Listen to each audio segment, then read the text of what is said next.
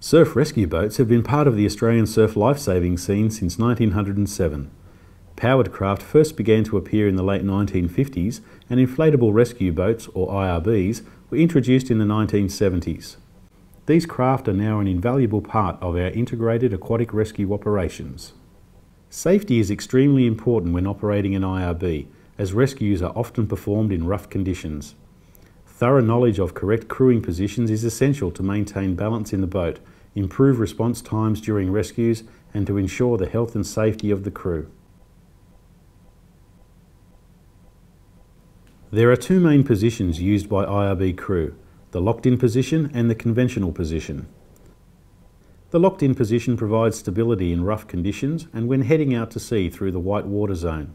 The locked-in position helps you remain stable and balanced in the boat, minimises the possibility of rollover, and reduces the risk of injury.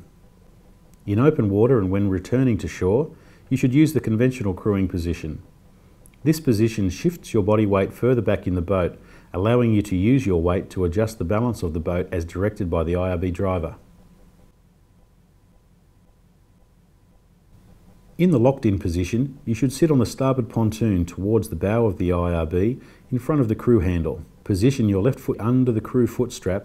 Your right leg should be positioned securely under the spray dodger with your right foot placed in a position of comfort. Grasp the bow rope with your right hand, approximately 20 centimeters from the top, using the knots in the rope for grip. Leaning forward, press your right shoulder firmly into the bow of the IRB. In this braced position, your hand and shoulder should almost touch.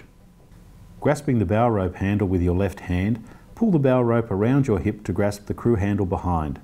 If you cannot reach the crew handle, place your hand firmly to your lower back to maintain tension on the rope. The most important element of the locked-in position is maintaining tension on the bow rope, which provides control to the crew member in rough conditions. You can adjust the bow rope before leaving shore by retying the knots, or when in the boat by shifting your left hip towards the rear of the IRB. Practice using the locked-in position in small conditions first, then gradually build your exposure to different surf conditions as your confidence and skill levels increase. In the conventional position, you should sit upright on the starboard pontoon behind the crew handle, facing the bow of the boat.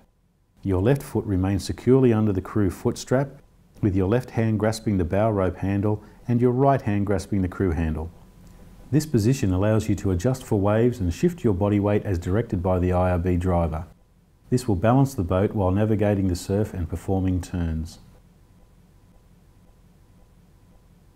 When transitioning from the locked-in position to the conventional crewing position, you will need to let go of the bow rope with your right hand and shift your weight towards the back of the IRB.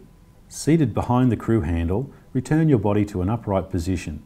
Grasp the crew handle with your right hand and bring your left hand out in front of your body. This should be done in a fluid motion. You will need to practice transitioning on land before you head out in the surf.